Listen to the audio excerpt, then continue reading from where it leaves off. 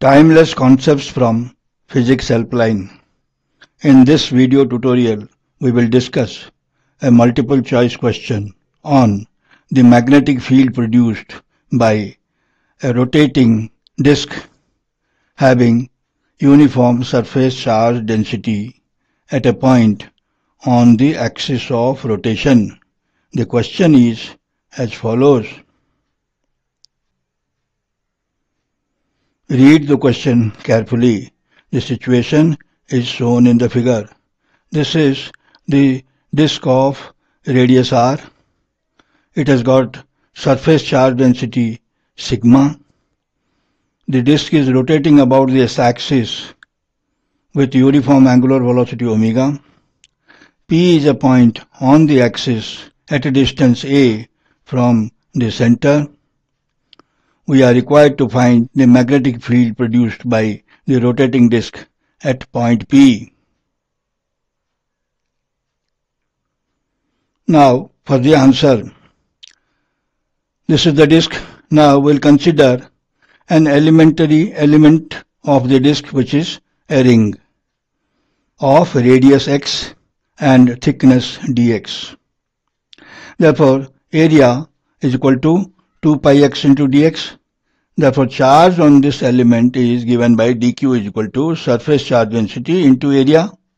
Therefore, sigma into 2 pi x into dx. Now, the current, equivalent current of the rotating disk, rotating ring in this case, the rotating element, is obtained by multiplying the charge with frequency. So, di is equal to dq into f. But f is equal to omega by 2 pi, angular velocity omega divided by 2 pi. Therefore, we get di is equal to dq into omega by 2 pi. Now, putting the value of dq, we get sigma into 2 pi x dx into omega by 2 pi.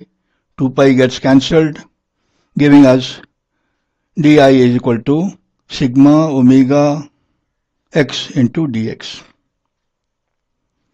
Now, the magnetic field due to this element at point P is given by dBp is equal to mu 0 into current is di into x square divided by 2 into x square plus a square to the power 3 by 2. Putting the value of di, we get mu 0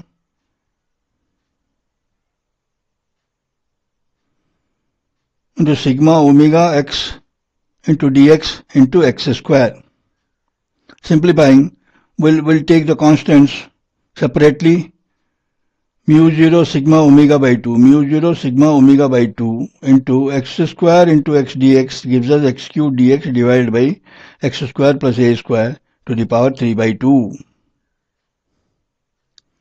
Therefore, magnetic field produced at point P by the entire charged disk is obtained by integrating dBp. So, Bp is equal to mu 0 sigma omega by 2 into integral of between limits 0 to r x cube dx divided by x square plus a square to the power 3 by 2. We will first evaluate this indefinite integral, that is integral of x square.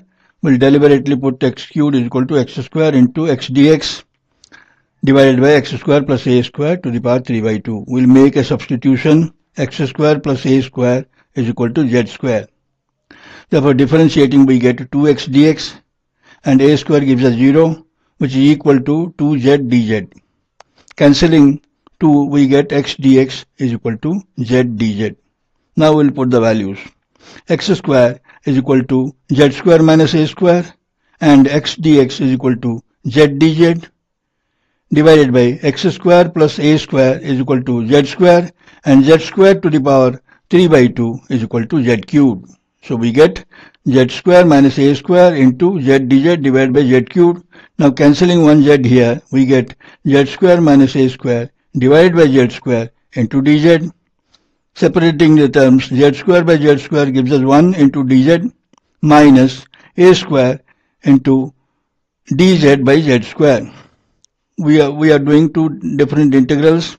Now dz integral gives us z and integral dz by z square is equal to minus 1 by z, and by virtue of this negative sign, this becomes plus a square by z.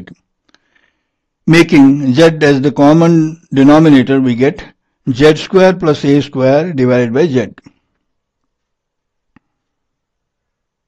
Now we'll substitute back z square plus a square. Now z square is equal to x square plus a square. So x square plus a square plus a square gives us x square plus 2a square. And z is equal to root over x square plus a square. Therefore, we will be using the equation Bp is equal to mu 0 sigma omega by 2 integral of 0 to r x cube dx divided by x square plus a square to the power 3 by 2. We have evaluated this indefinite integral as this much. Therefore, Bp will become mu 0 sigma omega by 2 and this one x square plus 2a square divided by root over x square plus a square, and this will be evaluated between limits 0 to r. Using the upper limit x is equal to r, we get x square becomes r square and this x square also becomes r square, which gives us r square plus 2a square divided by root over r square plus a square. Putting x is equal to 0, the lower limit, minus lower limit, x square 0 and this also 0. So gives us 2a square divided by root over a square. Root over a square is equal to a, and 2a square by a gives us 2a. Which gives us Bp is equal to mu 0 sigma omega divided by 2 into r square plus 2a square divided by root over r square plus a square minus 2a, which is the answer to the question. Therefore, the correct option is B. This completes the answer to the question. Thanks for watching. If the video is helpful, then please like, share and subscribe.